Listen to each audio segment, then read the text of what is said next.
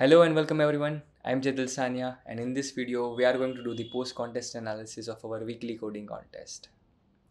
So before starting this session, I would like to wish everyone a very happy Diwali. I hope everyone is doing well and enjoying a lot in this festival. Okay, and let's keep a target of 50 likes in this video for all of you who have participated in this contest, although it was Diwali and although this was a festival, right? So let's hit the target of 50 likes in this video. And those of you are currently watching this video, 1 like तो बनता है इस video के लिए, क्योंकि आप लोग दिवाली के दिन भी अपने आप को अपस्किल करने में ज़्यादा इंटरेस्टेड हो, then that's a very good thing, right? So without any delay let's start this session. Okay, so one by one I'll be providing the solution and I'll be explaining how to solve each and every question. Okay, so we'll be starting with the first question, and the name of the question is who has the majority. Okay, the question is very easy to understand. It does not have any complex algorithm or any complexity in thinking or intuition. Okay, so let's start. Let's read the problem statement. So in this question you will be given an array of size n and two elements x and y will be given to you. So what you have to do, you have to find the element which is occurring more number of times than the other. So basically two elements and find how many times each of them is occurring, and you have to find which element is occurring more than higher number of times. Okay, if both x and y are occurring equal number of times, then return the smaller of them. Fine. And a note has been mentioned that we need to return the element, we need to return the element, not its count, because basically the element needs to be returned and not the count of the element. Fine. So let's take this example and let's try to solve this example. So over here n is equal to 11, right? And the array elements are 1 1 2 2 3 and 4 is occurring 4 times and 5. So x is equal to 4 and 5, y is equal to 5. So basically for x and y you have to find out how many times they are occurring. So let's find out how many times x is occurring. I can see 4 is occurring how many times? 4 times. And how many times y is occurring? How many times this 5 is occurring? I can see only 5 is occurring once. So the question is saying that you have to find the element that is occurring more number of times. So obviously 4 is occurring 4 times and 5 is occurring only once. So I can see the frequency of 4 is 4 and the frequency of 5 is only 1. So which is occurring more number of times? Obviously 4 is occurring 4 number of times, and that is greater one, right? So in the output you have to print the element, not its count, according to this note. So the output comes out to be 4 for this example number 1. Okay, and let's have a look at the second example as well.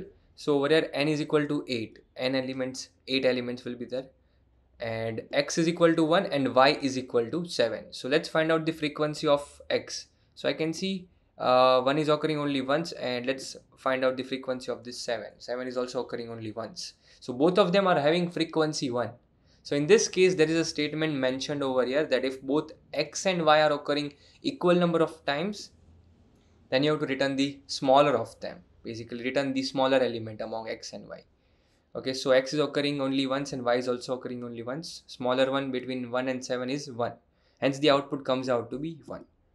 Right? The explanation also says that same thing. Frequency of 1 and 7 is 1 and smaller one is 1. So output comes out to be this. It comes out to be 1. Okay, so the constraint over here, let's have a look at the constraint. N is equal to 10 to the power 3. It can be as large as 10 to the power 3. And the array elements x, y and the ith element can be as large as 10 to the power 8. Okay, so let's try to solve one of the test case. Now let's say if n is equal to 5 and the array elements given to you are, let's say 1 1 2 2 and 3. So there are 5 elements. Let's say the value of x is equal to 2 and the value of y is equal to 1.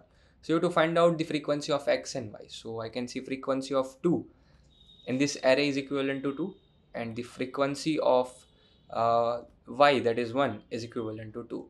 Both of them are having same frequency, but output says that you have to print the element which is occurring less number of times. So I can see which is the smallest one. I can see the smaller one is equivalent to 1, hence the output for this test case comes out to be 1.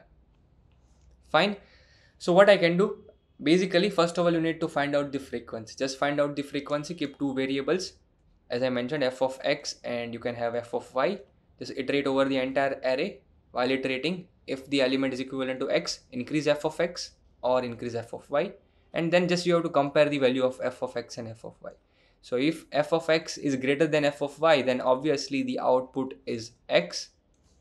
If f of y is lesser than f of x, so basically let's see, if f of y is greater than f of x, then what you have to do, you have to print y, and if both of them are equal, then you have to return the smaller one according to the question, right? So basically you have to check if x is lesser than y, then what you have to do, then you have to return x, else you have to return y.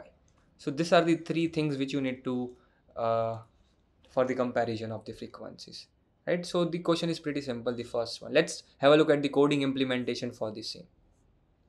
Okay, so the coding implementation I have done over here is in Java, but the same can be implemented in other languages. Fine. So int count of x is equal to 0 and count of y. So this is the frequency of x and y. Now I have iterated over the entire array. I is equal to 0 till I is lesser than n. Now if array of I is equal to x, I am increasing count of x.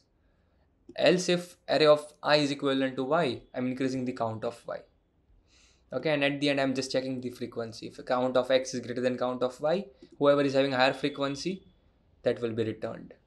Now if count of y is greater, then y will be returned, and else at the end I'll be checking if both of them are having same frequency, then the smaller one will be returned over here. Fine, let's try to compile and run. Let's see what is the compilation. Are we getting any compilation error? No compilation error is given, and let's try to submit this. This solution will be accepted. Yeah, the problem has been successfully submitted. Okay, so the question was pretty simple, and let's have an analysis of the time and space complexity. The time complexity of this approach comes out to be order of n, and the space complexity is constant in this scenario because we are only using the variables, right? So now let's quickly move towards the second question, that is nearest perfect square. Okay, so this question is also pretty easy, and the difficulty level mentioned over here also states easy. Okay, so a simple thinking on the test cases is required over here. So let's have a look at the problem statement. So in this question you are given a number n and you have to find the perfect square that is nearest to it. If two perfect squares are at the same distance to n, then print the greater perfect square. Okay, so you have to find out the nearest perfect square. So let's have a look at the example number 2 so that we can understand actually what the question is trying to say, right? So n is equal to 56, and let's try to find out the solution for n is equal to 56. Let's move towards this. Okay, so now let's say n is equal to 56. Okay, so now we have to find out the nearest perfect square. First of all, what is a perfect square? What is a perfect square? Anyone? Yes, perfect square is, if I say 2 into 2, I can get 4. If I say 3 into 3, I can get 9. If I say 4 into 4, what I'll be getting? I'll be getting 16. If I say 5 into 5, that will be 25. Right? So all these numbers 4, 9, 16 and 25, all of them are called as perfect squares. Okay? So they are called the perfect squares. So now we have to find out the nearest perfect square. Which is the nearest perfect square to 56? Okay, let's write down a few more for perfect squares. 6 into 6 will be 36, and 7 into 7 will be 49. 8 into 8 will be 64, and 9 into 9 will be 81, and 10 into 10 will be 100, obviously, right? So now you have to find out the nearest perfect square. So let's take 56. So which is the range in which 56 will lie? So which is the perfect square which is smaller than 56? I can see 49, right? 7 into 7, 14 is smaller than 56. And which perfect square is greater than 56? I can say 64. 8 8s are 64, right? So I can see I have two perfect squares, 56 and 64. But which is the nearest one? So let's try to find out the 49 and 64, right? So let's write down the difference, like what is the distance between 56 and 49. So this will be around 7, right? And what is the distance between 64 and 56? So this distance comes out to be around So that would be around 4 plus 4, that would be around 8, right? So the output for this test case, the distance will be equivalent to 8, right? So one perfect square is at 7 distance and another one is at distance 8. So which is the nearest one? I can see obviously 7, this one 49. So output comes out to be 49 for this test case. I hope you understood. Okay, and let's have a look at the output as well. Output is 49. Okay, so you have to find out the nearest perfect square. I hope you understood everything about the question. And let's have a look at the uh, constraint. So constraint says that the value of n can lie in the range 1 to 10 to the power 14. It can be as large as 10 to the power 14. The number 10 to the power 14 suggests that uh, long data type needs to be used. If you are using C++, then long. If you're using Java, then long data type, because 10 to the power 14 can only be handled by long or long data type, right? So now how to find the what is the algorithm to find out the answer? Let's try to analyze it. So what I can do, so first of all I need to find out the nearest perfect square, right? So first of all I need to know that which is the perfect square lying on the left hand side and the right hand side. There can be only two position for the perfect square. It can either lie, it can be either lesser than 56, it can be either greater than 56. But what can be the value? What is the value? How to find the value? So what I will be doing, I'll be first of all finding the square root of 56. So square root of 56. What is the square root of 56? It is somewhat around 7.4, right? So square root of 56 is around 7.48. Okay, fine. So what I'll do, in order to find the smaller perfect square, in order to find the perfect square lying on the left hand side, that is the smaller perfect square and larger perfect square. So smaller perfect square will be nothing but if I take the floor value of this 7.48, so I'll get the smaller perfect square. Okay, so smaller number will be 7 and the larger number, basically the square root, the larger will be the seal value of this 48. It will be the sealing value, that is 7.48. Seal value will be equivalent to 8. Now the smaller perfect square will be 7 into 7, that will be 49, and the larger perfect square will be 8 into 8, that will be 64. Okay, so I got two values, one is 64 and the another one is 49. So I got two values, right? So in this manner I can find out the smaller and larger perfect square. I just need to find out the square root of the number. I get a value, just get the floor and the seal value. So sealing and the floor value will provide me the larger and the smaller perfect square. Now just do the subtraction, just find out the distance between them. So 56 minus 49, that comes out to be around 7, and the distance between this part, that is 56 and 64, that comes out to be what? It comes out to be around 8, right? So whichever is the smaller one, take that perfect square. Fine. So this is how I can solve this question. If you want me to take one more example, let me explain you with one more example. Let's take 68 instead of 56. Let's say this is the test case number 2, and let's say n is equal to 68. So first thing what we need to do, first thing is the square root of the number, square root of 68. What will be the square root of 68? Let's have a look. Let's find out the square root. So that would be square root of 68 comes out to be what? It comes out to be 8.24. It comes out to be 8.24, right? So the next step is to find out the smaller and larger perfect square, is to find out the smaller and larger one, right? So smaller will be what? It will be, first of all you need to find out what? You need to find out the floor value of 8.24.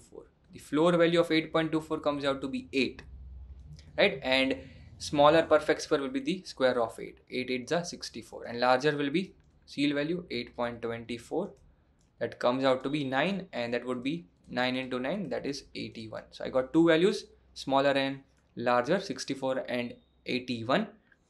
Now let's try to find out the distance between them. So first of all I'll do 68 minus 64, that comes out to be 4, right? It comes out to be 4. And now let's try to find out 81 minus 68. So 68 plus 2, that would be 70. So that would be 2 plus 1 3 plus 10, that would be around 30. So the distance comes out to be 30, right? So which is the smaller one? I can say obviously this is the smaller one, hence the output comes out to be what? It comes out to be 64. So the output for this test case comes out to be 64. It is the nearest one, nearest perfect square, right? I hope you understood everything. These are the steps of the algorithm. First find the square root, then find out the smaller and larger square root, so get the floor and the seal value, and then just find out the distance between smaller and larger one, compare it with the input number n. And let's have a look at the implementation part. So the implementation part again in Java, but the same can be implemented in other languages, right? So nearest square, right? So the value of, I have used one variable, right? Smaller and larger. So what I have done, I have just found out the square root of n. And if I find the floor value, that is the smaller number. And if I take the seal value, that is the larger number, right? Now what I'll be doing, I'll be finding out the distance between the larger and smaller perfect square. So what I did, I multiplied the value smaller into smaller, that gives me the perfect square. And I just took the absolute difference between n and the smaller perfect square, and I just typecasted it to into long. So S distance and L distance, larger perfect square distance, smaller perfect square distance. And if I find that the smaller distance, S distance, is lesser than the L distance, if it is nearer, then I'll be returning the smaller perfect square, else I'll be returning the larger perfect square. And also it has been mentioned that if both of them are at the same distance, then you have to print the greater perfect square, right? So I'm just returning the larger perfect square, right? So now let's try to submit this solution as well, and let's see the acceptancy. And this solution was also accepted, right? The solution was successfully accepted. So just try to figure out the time and space complexity. The time and space complexity comes out to be constant. It won't be taking much time, right? So, and the space complexity also comes out to be constant in this scenario, right? So this was the second question, nearest perfect square. Very easy. Not that much of brainstorming is required, right? Now the third question. I found the third question to be pretty much interesting. So let's have a brainstorming. Let's try to understand what this question is trying to say. I hope you guys are with me, right? So just pay attention. Now the questions are a little bit interesting. You will you will be understanding a lot in these questions, right? Okay, and this third question was one of my favorite question. Like, I enjoyed solving this question. Okay, so Geek and Geekina purchasing the ice cream. Okay, so let's try to read the problem statement. A restaurant has n ice creams. Each ice cream has some flavor represented by a of I. Okay, so Geek and Geekina want to pick ice creams with the same flavor. Both of them want the ice cream with the same flavor, but they want them to be at least k indices apart from each other. That is, if I and j are indices of ice creams picked by Geek and Geekina respectively, then then the distance between I and j should be greater than or equal to k. This should be true for each and every pair which you have picked. Okay, and you have to find out the number of ways they can order the ice cream. Find out the number of ways they can order the ice cream. Okay, so Geek and Geekina, they went to the ice cream shop, and the ice cream shop has n number of ice creams, and the flavor of each and every ice cream is mentioned by a of I. Now both of them want the same type of ice cream. Basically they want the same flavor of the ice cream, but the condition is that both the ice creams should be k distance apart, at least k distance apart. Okay, the difference of their indexes should be at least k. That is what the question is trying to say. Now let's have a look at this example one to get a clear understanding in our mind. Let's just copy it and let's have a look at over here. Okay, yeah. So over here in this question, n is equal to 5. There are 5 ice creams and k is equal to 2. Both of the, at least the minimum distance should be k, right? And what is array of I is equal to 1, 2, 2, 1 and 2. Okay, fine. So now what we need to do, we have to find out how many different pairs are possible. Okay, how many different pairs of ice cream are possible, and both of them are going to take the same flavor. Let's try to find out different pairs possible. Okay, so this is one of the pair, and let's write down the index 0, 1, 2, 3 and 4. One of the pair possible is 0, 3. The other pair possible is 1, 4 and 2, 4. Okay, 1 comma 4 and 2 comma 4. And now we need to verify whether this pairs are valid or not, because it has been mentioned that the distance should be at least k between both the ice creams. Okay, so what is the distance of 3 and 0? So 3 minus 0 will be equivalent to 3. Is it greater than or equal to k? Yes, absolutely, greater than or equal to k. Fine. And what is the distance? 4 minus 1, that is equivalent to 3. Greater than or equal to k? Yes, obviously. 4 minus 2 is equivalent to what? It is equivalent to 2. Is it greater than or equal to k? Yes, absolutely. So I found three different pairs, and hence the output for this test case comes out to be what? It comes out to be 3. Let's verify it. Yes, obviously the output comes out to be 3, right? Let's have a look at the second example as well to get a clear understanding. So the second example says, let's copy this again. Yeah.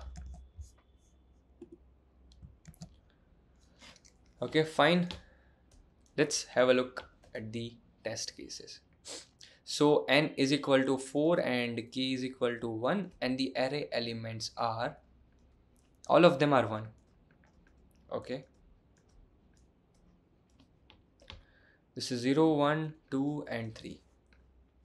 Okay, so now the distance mentioned over here, the value of k is equivalent to 1. So all the elements should be at least like k distance apart, right? So how many pairs are possible? K distance apart pairs. So this is k distance, this is k distance, k distance, right? So that would be 0 comma 1, 0 comma 2, 0 comma 3. Another one is 1 comma 2, 1 comma 3, and the another one is 2 comma 3. Now we need to verify. I just chose the elements which are same. Okay, I chose only the pairs which are same. And now I need to verify whether they are at k distance apart or not. So is it k distance apart, at least k distance apart? Yes, because 1 minus 0 will be 1, 2 minus 0 will be 2, k distance apart. 3 minus 0, yes. 2 minus 1, yes. 3 minus 1, that would be 2, greater than k, yes. 3 minus 2, that will be equivalent to 1, greater than it is greater than k, right? I mean equal to k. So how many pairs? 3 plus 3, 6 pairs. Hence the output for this test case comes out to be what? It comes out to be 6. Fine. Let's have a look at the answer. What is the answer which we are getting? Yes, absolutely 6.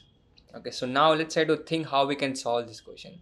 But let's have a look at the constraint. So the array can be as large as 10 to the power of 5. Okay, and the value of k can be as large as 10 to the power of 5. Okay, fine. And the array elements, it can be as large as 10 to the power 6. Okay, got it. Right. So now how to solve this question? Let's try to understand the approach. Okay, this is the approach number 1. I'll share two different approaches. Okay, so what is the approach number 1? So one thing that comes into my mind is that after looking at this question, I can see, I simply, first of all, if I know how many pairs are there, no, how many pairs of elements I can find which are same, basically which are having same values, then from that I can check whether this is a valid pair or not. Okay, so let me copy this test case and let me explain with the help of this test case. So now what I will do, I will find out the frequencies of each and every element. Like basically I'll write down the indexes where each and every element is present. So now let's try to find out what are the positions where 1 is present. What are the positions where 1 is present? So 1 is present at the index number 0 and index number 3. Now what are the positions where 2 is present? So 2 is present at which indexes? 2 is present at the index number 1, 2, and the last one is equal to 4. So now what I can do in order to find the answer, no, I can iterate over these indexes. I can iterate over the indexes of each and every element, and I can find out how many pairs are having distance k. How many pairs are having distance k? Okay, so 0 and 3, I can make a pair and I will find the distance 3 minus 0 greater than or equal to 2. Over here the k is equal to 2. Yes, absolutely. So I'll increase the answer variable. Let's assume that I have an answer variable. So I'll increase the value of answer variable.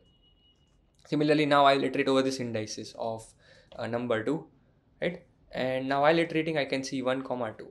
Is it 2 comma 1 is equal to 1? Is it greater than or equal to 2? That is k. No. So I'll not include it, I'll not increase the answer variable. So let's try to find out 1 comma 4.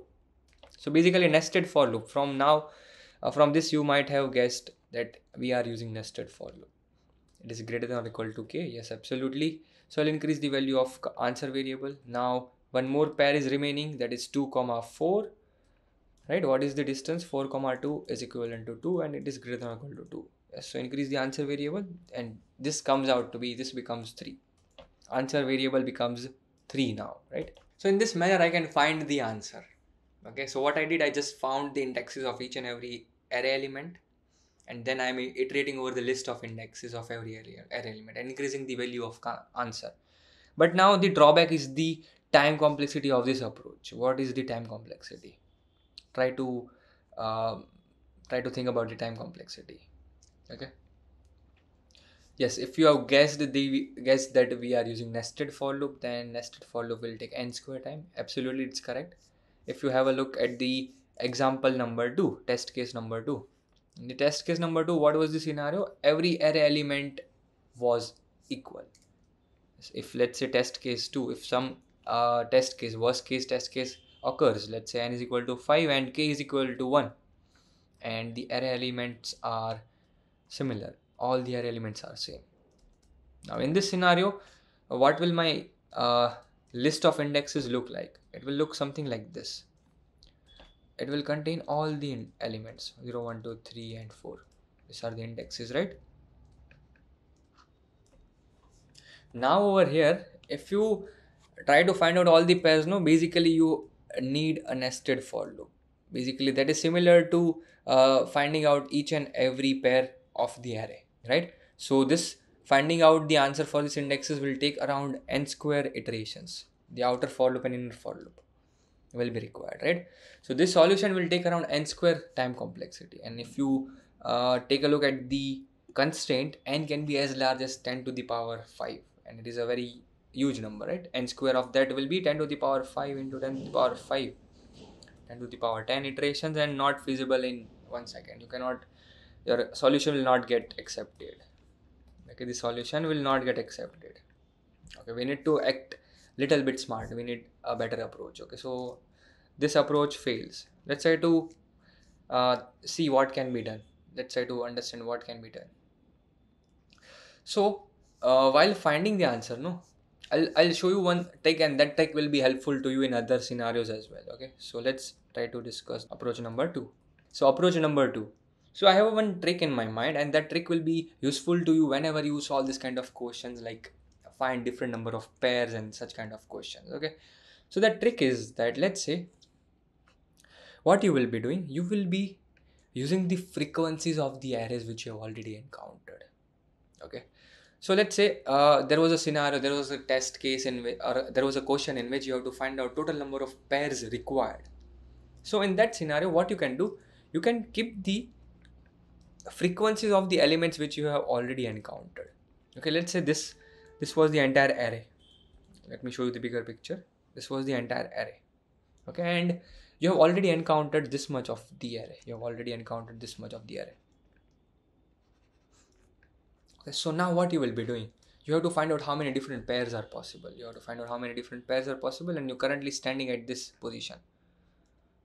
Okay, now what you can do, you can simply focus on, if I include this element, what will be the increase in my answer? Like how many pairs will be increased if I consider this array element? So in that scenario, let me show you. Let's say all the elements are 1.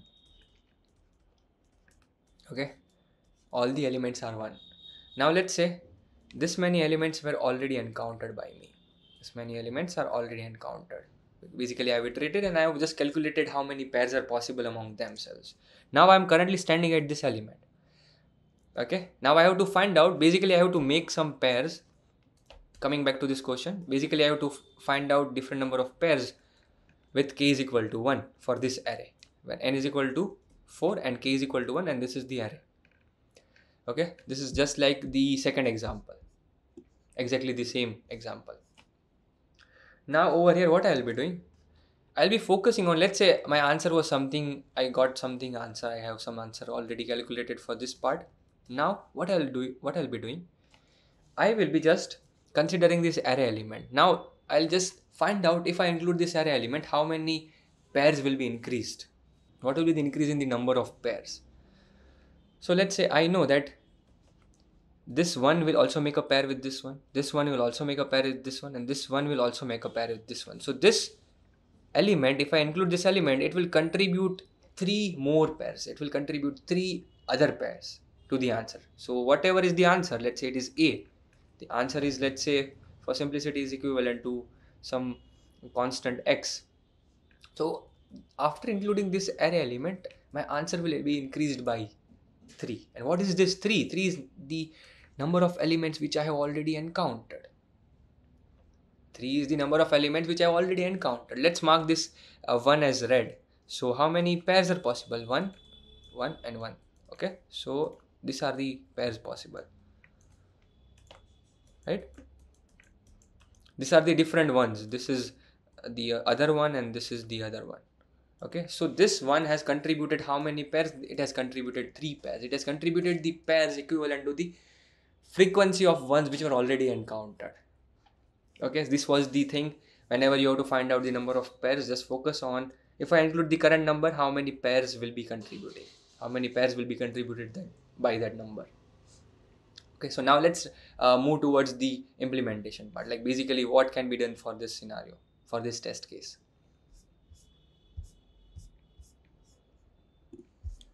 Okay, so let's try to find out the answer for this first test case, and let's try to see how we can. I'm going to use the same thing which I showed you over here, and let's understand it. Okay, so here comes the algorithm.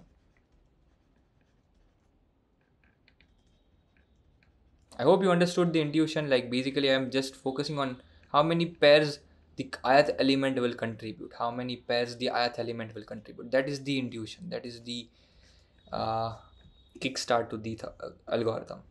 Okay, so now let's focus. So I need two things. I need the frequency. I need the frequency of every array element. So let's say I have a hash map or something, a map or something, to keep the track of the frequencies. Okay, in this scenario you can use an frequency array as well. Let's have a look at the size. I mean, the largest array possible is array element is 10 to the power 6. So it will be feasible in some languages. It might give some errors, but let's keep it. Let's go with the map. Okay, so a map of integer to integer. Okay, key and value will be integer and integer. Now what I'll do, I will start iterating over the entire array. I will start the iteration over this array, but there is one thing. I will not start the iteration from the 0th index. I will start the iteration from the kth index, and the reason is that I need the elements to be k distance apart, at least k distance. It can be larger than k, but it needs to be at least k distance. So I am starting the iteration from k. Now what I'll be doing, now let me show you a larger picture again. So over here in this part, let's say this is I minus k, basically the distance. This is the k distance, and this is my ith element. Currently I'm standing at this position location. Okay, my currently the pointer I is over here. So what I will do, I will find out what is the frequency of the elements present in this part. I'll try to find out the frequency. I will store the frequency of the elements which is present on the left hand side of I minus k distance. Okay, and now if this element was already present in the frequency array, then that means whatever is the frequency of this current element, the ith element, that many pairs will be contributed by him. That many pairs will be contributed by the ith element. This picture will give you a broader idea, so let me keep it over here. So now I'll start the iteration from k. So what is the value of I? So I will be equivalent to k, and k is equivalent to 2. I have a map, frequency map. Okay, so now I will find out what is the element at I minus kth distance. I minus kth distance, the element at I minus k distance is equivalent to 1. If that element is not present inside the frequency map, I will add the element and I will keep the frequency as 1 initially. Now what I'll do, I'll check how many pairs will be contributed by the ith element. So for that I will have one more variable, that is answer variable. Okay, so now if this element is already present inside your map, this is your map. Okay, So I will just take the frequency of that element and add it to the answer variable. But this 2 is not present inside the map, so it will not contribute anything to the answer, right? So now let's move ahead. Let's start with the second element. So now your I will be pointing to this element. I started the iteration from here, from I is equal to 2. Now I minus k will be what? It will be equivalent to this. It will be equivalent to 1, I minus k. That is 3 minus 2 will be equivalent to 1. Now I will be first of all putting this element inside the frequency array, that is frequency map. So 2 will be 1. Now I'll check whether this element is already present, how many pairs will be contributed by 1. I can see it is already present inside the map. Hence, how many pairs will be contributed? Only 1. Whatever is the frequency, just add it to the answer. Whatever is the frequency, just add it to the answer. That many pairs will be contributed by the ith element. Now let's move the value of I forward. So moving the value of I forward, so I minus k will also move ahead, right? So what will be I minus k? I is equal to 4. 4 minus 2 will be equivalent to 2. This is your I minus k, right? So first of all, increase the value of this I minus the element 2 inside the frequency map. So increase it by 1. That will be now 2. Now find out how many pairs will be contributed by the ith element. If this element is already inside the map, that many pairs will be contributed, right? With both different 2, it will make a pair. Okay, basically it will make a pair with this 2 and it will make a pair with this 2. So whatever is the frequency, just add it to the answer. So just add 2 to the answer. 2 plus 1, that will be equivalent to 3. Now move the value of I forward, and now nothing is present afterwards. So you have iterated over the entire array and that's it. Just print the value of the answer variable. Answer variable says 3, and that is the total count of pairs that will be k distance apart. Okay, fine. I hope you got the idea how to solve this question. So let me just give you an idea about how the algorithm looks like. Okay, so let's have a look at the algorithm.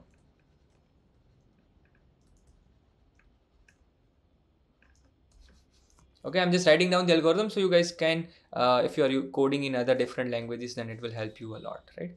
So first of all, what I need a map. I need a map. Let me use a different color.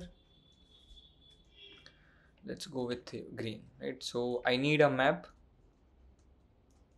Both the pairs will be int.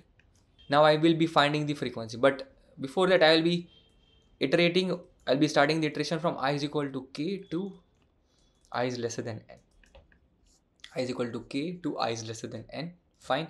Now what I'll do, first of all, I'll find out the element at I minus kth position. So I will increase the frequency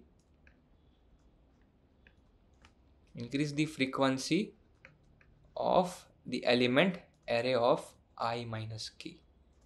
Okay, and the second step is to find out how many pairs will be contributed by the ith element. So just I have one more variable. In the first step, you will, let's say I have one more variable, that is answer variable. So just increase answer plus, just find out the frequency of array of I. This is over here ith element. Just see how many pairs will be contributed by the ith element. Just increase the value of answer. And in the last, what you need to do, just print or return the value of the answer variable. A pretty easy and pretty simple approach. And the time complexity over here, you can observe a single iteration. It comes out to be order of n, right?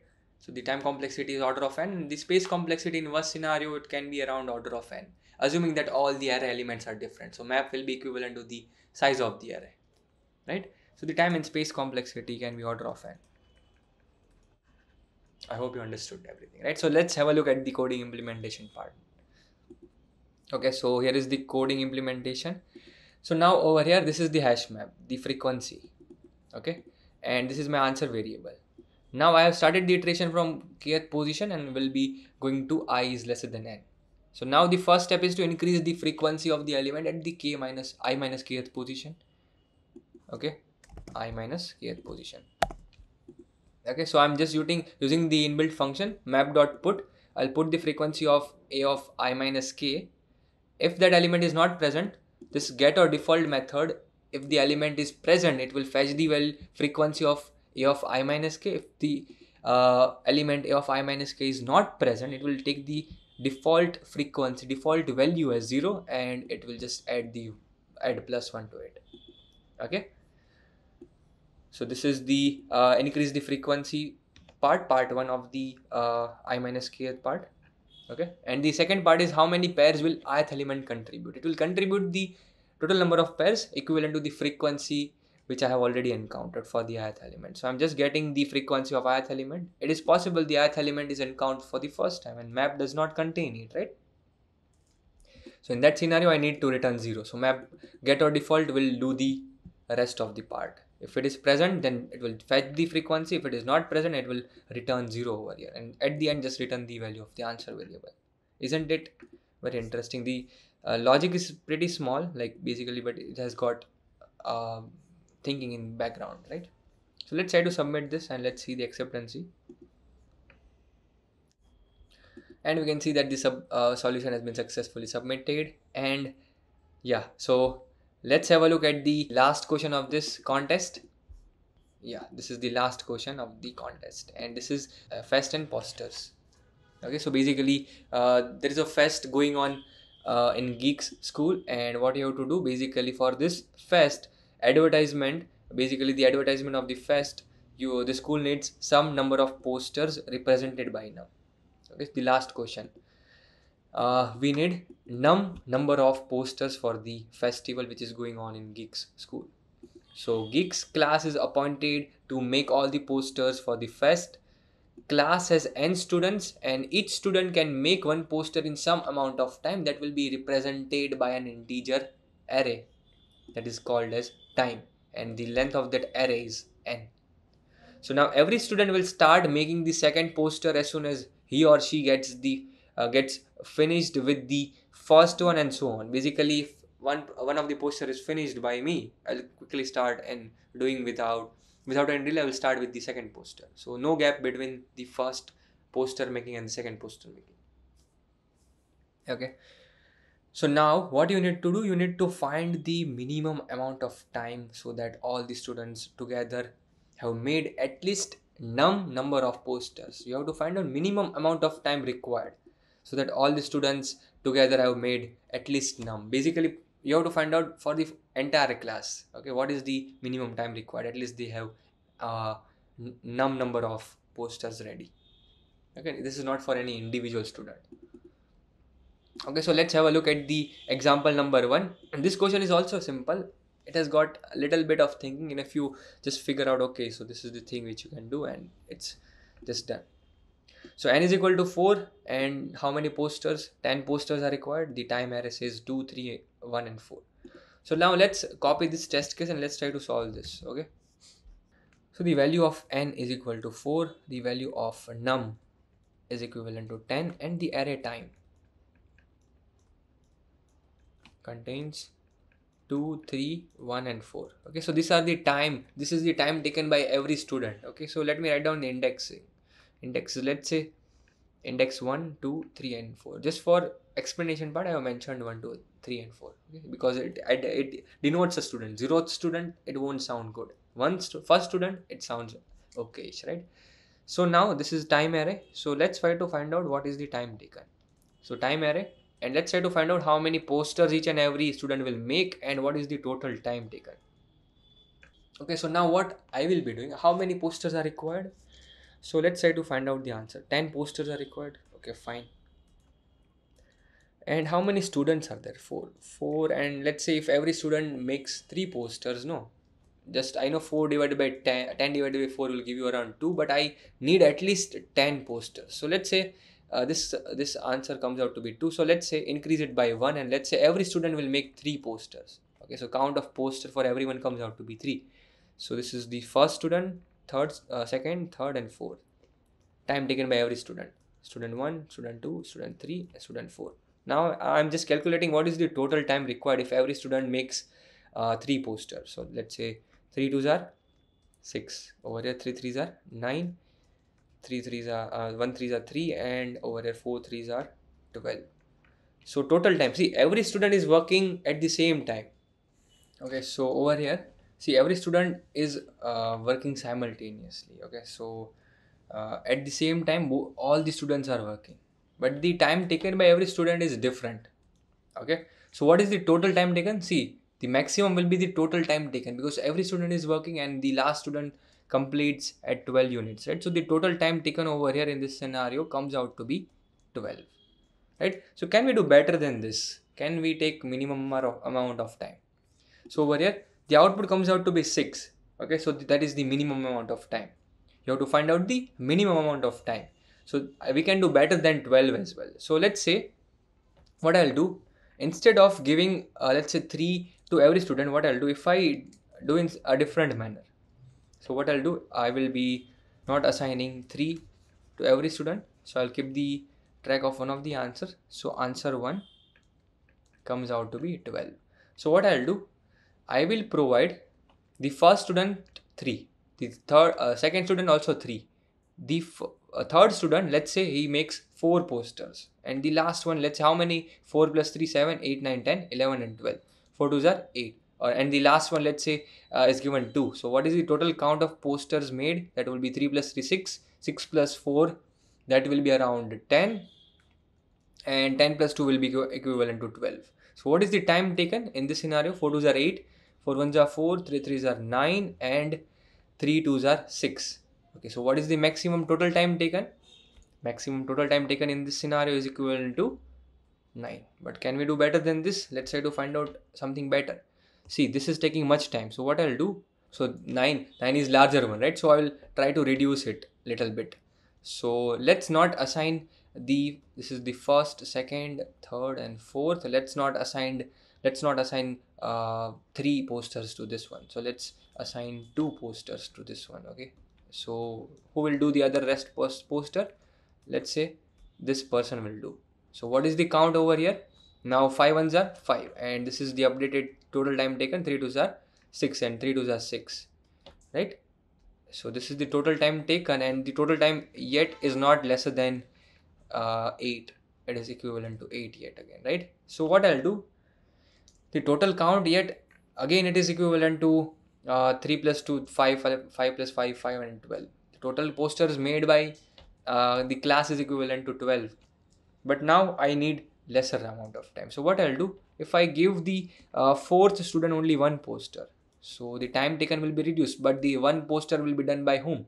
Let's say it will be done by the third student. So third student will do 6 posters, so time taken over here will be 6, and over here it will be not 8, it will be equivalent to 4, right? So now the updated total time will be this, it will be 6 6 and 4, and this will do only 1 poster.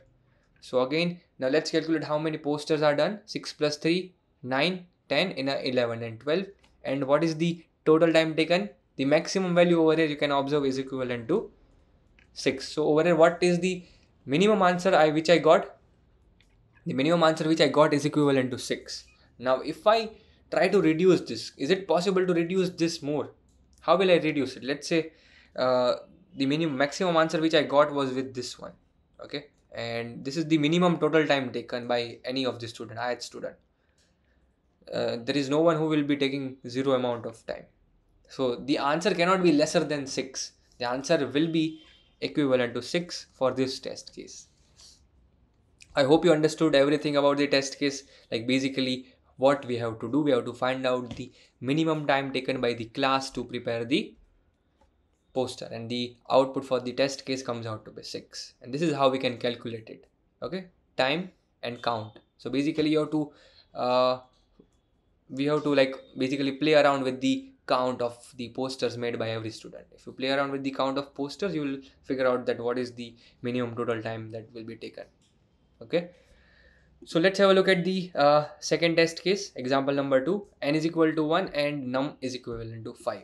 Okay, so let's try to solve the second example as well. Test case number 2, n is equivalent to 5, right? N is equivalent to 1, num is equivalent to 5. Okay, n is equivalent to 1 and the num is equivalent to 5, and the array, basically the time array is equivalent to what? It contains only 1 student, so it takes 1. So let's try to find out. Let's do the same thing over here. Time of I into total time of I into count. Okay, fine. So let's find out time. This is 1, and let's say how many posters. Only 1 student, so obviously he has to make all the posters. So total time taken is equivalent to 5, right? So it cannot be lesser than this 5. So output comes out to be 5 for this test case. Okay, I hope you understood everything. And now let's have a look at the constraint. So constraint says 10 to the power 5, the value of array, and the number of let's say how many posters, it can be as large as 10 to the power 7, and the array can be as large as 10 to the power 7. The time taken by any of the ith student can be as large as 10 to the power 7. Okay, so if you are focusing on using any n square approach, it is not going to work. Okay, so how we can solve this? So in order to solve this, no, as I said, we need to play around with the value of this count variable. We have to play around with the value of this count variable. So how we can play around with the value of the count variable? So if we focus on the total time taken, no, if we try to assume that this is the minimum time taken, and in this minimum time, each and every student, how many posters will they make? Okay, so let me show you what I am trying to say. Okay, so if this is the entire test case, no, and let me copy this as well.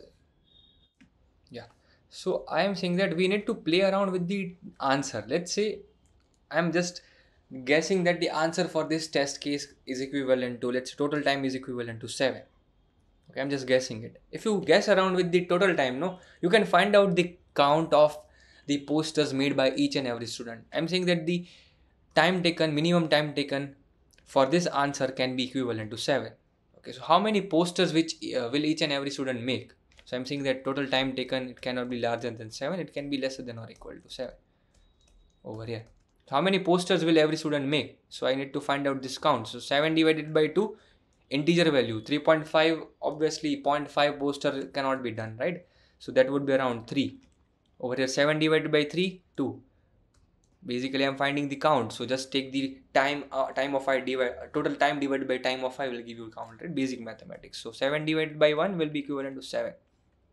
We will be making 7, and 7 divided by 4, it will be equivalent to 1. Right, so what is the count of the this posters made? So that would be 7 plus 3, 10, and this will be around 30. So is the count greater than num? Is this 13 greater than required number of posters? Absolutely yes. So total time 7 is valid answer. So 7 can be the candidate for answer. I am just writing down which are the candidates of the answer. So 7 can be the candidate of the answer, but I need to find the minimum one. So what I will do, I will take a value which is lesser than 7. I'll say that minimum time is not 7. It can be lesser than 7. So what can be lesser than 7?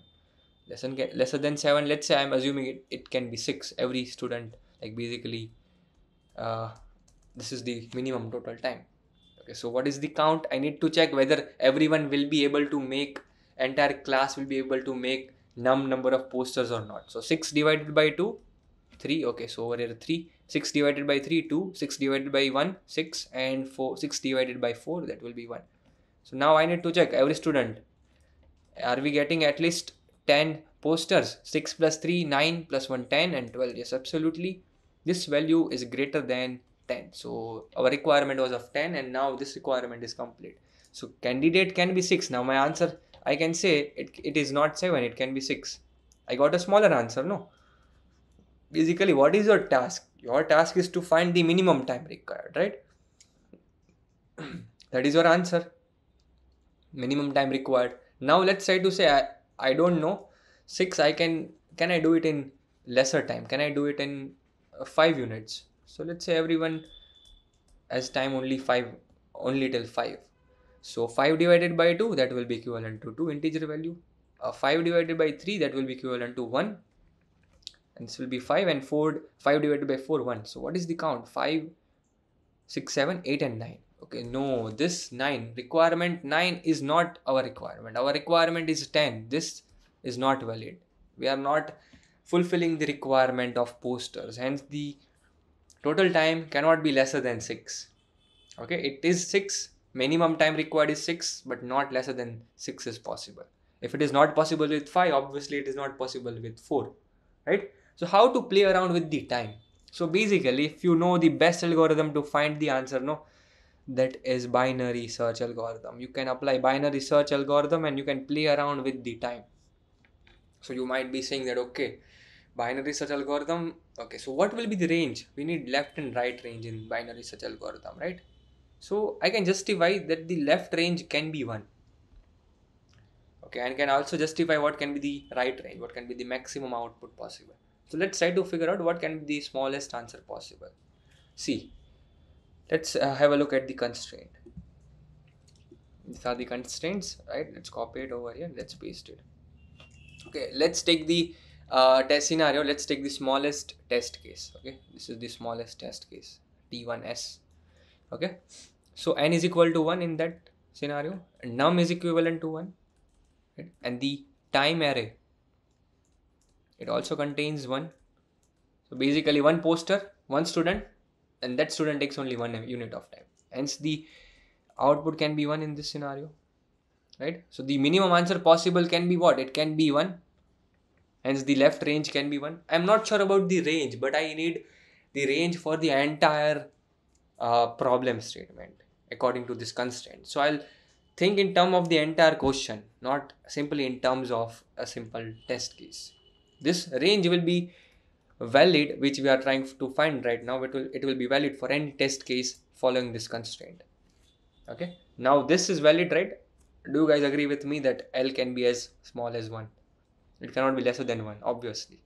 So this is the answer range in which basically the minimum time on which we'll be just applying the binary search. Now what can be the maximum value? Let's try to find out T1L, that is the largest test case. So in the largest test case, let's say n is equal to 1, only one student. Num is equivalent to maximum value, 10 to the power 7. Oh my god. And time of I, maximum value, 10 to the power 7. Okay, fine. So what can be the answer for this? One student takes 10 to the power 7, and how many posters are required?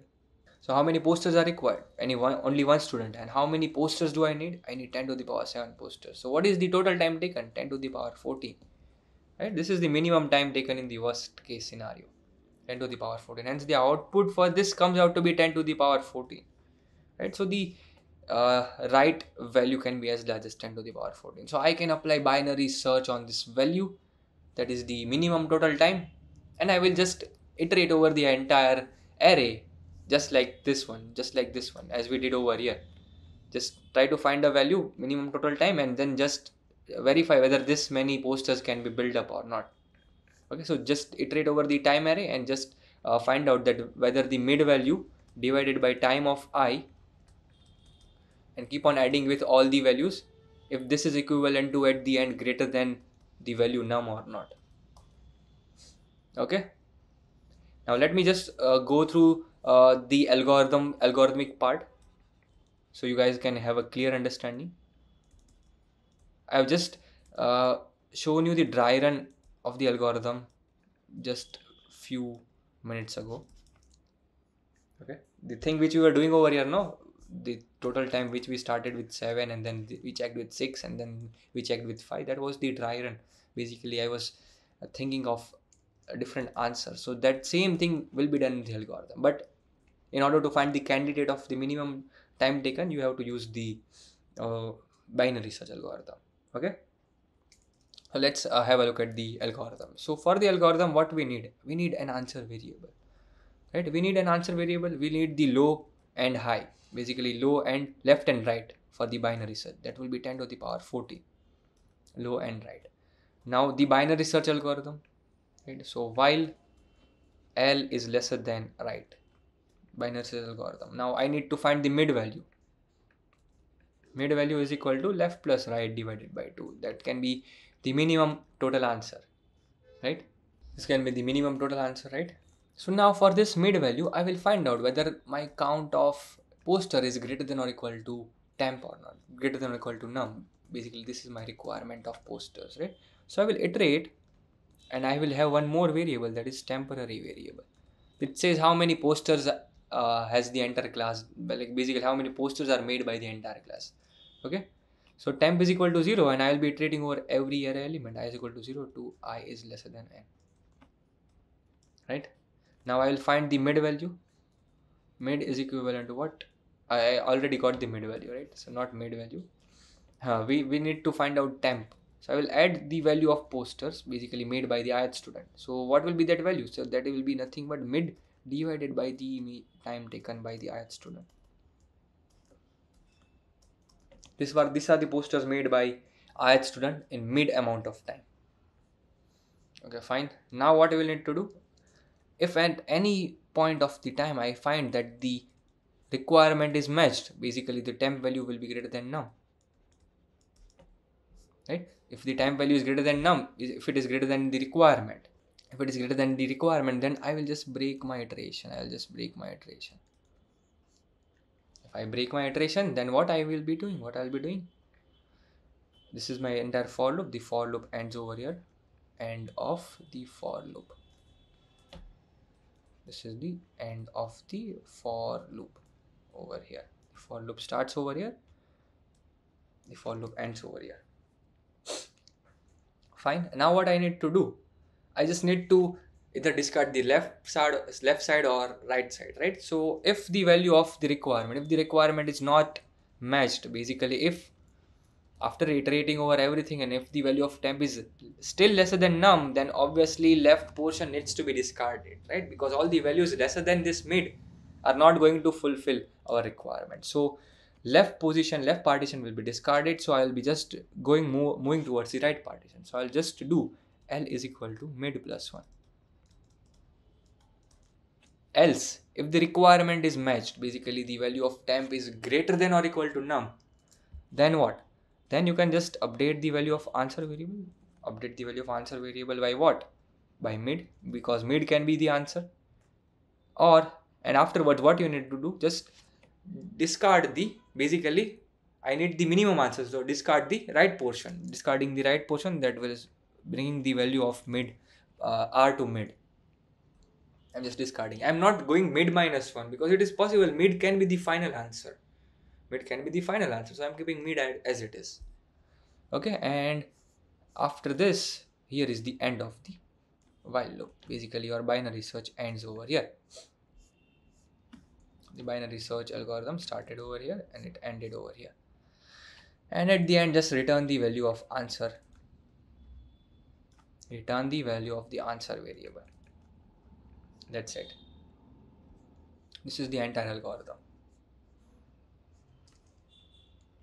Okay, so now let's have a look at the implementation part quickly and let's just complete the entire session, right? So let's have a look at the implementation part.